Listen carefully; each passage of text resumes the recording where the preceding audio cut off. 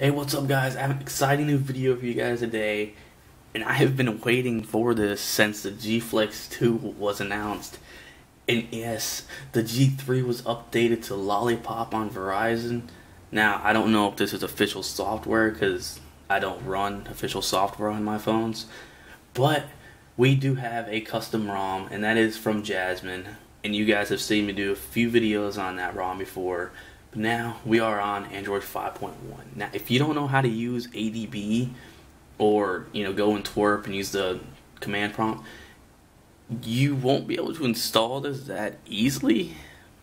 But once you do install it, once you do like all the commands, and then you install the 5.11 update or 5.0.11 update, and it removes all the Verizon bloat, so you don't have to worry about anything like that. It is all just Google and LG's apps. Yes, their icons still look ugly, and not that much has changed. Just I'm pretty disappointed in.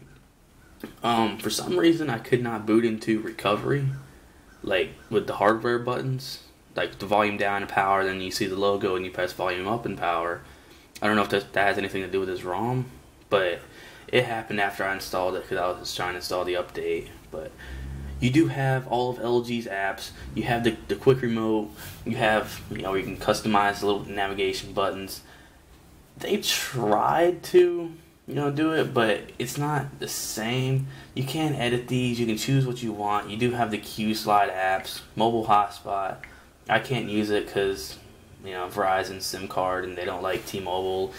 But, they tried. Everything still works. The multi-window is, it actually looks like Lollipop. You can still do the dual window, which I'd love.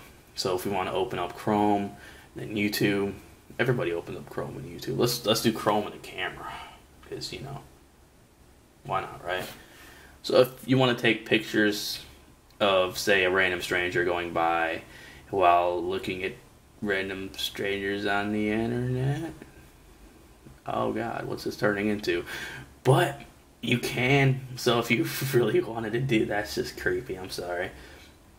I was on high-on-android.com. No, that's not a drug site or anything like that. But I did need the Android 5.1 G apps for my Nexus 6, so I had to do that. But this is a stock ROM. Everything is stock LG as you would expect. Not that much has changed in Lollipop, sadly. You do have the stock LG camera, which a lot of people didn't want to go to AOSP just for, Lollipop. Mainly because of the camera. You didn't have the dual window. And stock is still, it's slow. It lags. It's not that great. But it is more stable and it's better on battery than an AOSP ROM, at least in my testing. But since I have that zero limit extended battery, like 9,000 milliamp hours, I really didn't care about battery life because no matter what, I would still make it through 2 days. And I've been using Illusion for like 2.5 months or even longer than that. I've been using it since it first came out. But yeah, so everything is stock. I don't really want to go into anything. Like, if you've seen stock on LG, this is pretty much it. See, you got the tools, you got the Google apps, and one thing I hate is that if you go view apps by and you hit name, it doesn't take those out of the folder, and then you can't take those apps out of the folder unless you go to user customize, and then you try to edit it. But of course, I'm just gonna install the Google Now launcher, Nova Launcher Prime that I paid for. I'm just gonna go with that. But Expose does now support Lollipop, so I'm going to install that for all the added tweaks and stuff like that. So if you guys want to see a video on that, I'll go ahead and try to get that up there. But if you want to see anything about stock on the LG G3, like stock Lollipop, leave a comment below because I don't really know what to put in this video. But I really wanted to let you guys know that it's out, so you can go ahead and download it. I will leave a link below in the description. You have to know how to use a command prompt, like to install this. You have to extract the ROM.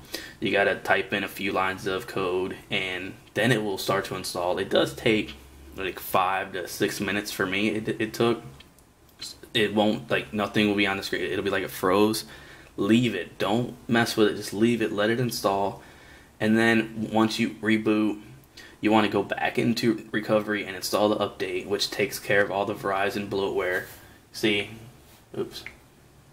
You do still have the setup wizard and the voicemail, which a lot of people use the Verizon voicemail, so that's why they left it there. And as for the setup wizard, like, that's kind of, every phone has that, I guess. I don't know. But yeah, if you guys want to see anything, like I said, leave a comment below. This is rooted. This is stock Lollipop, and it has all the Lollipop goodness. So yeah, I'll see you guys in the next video.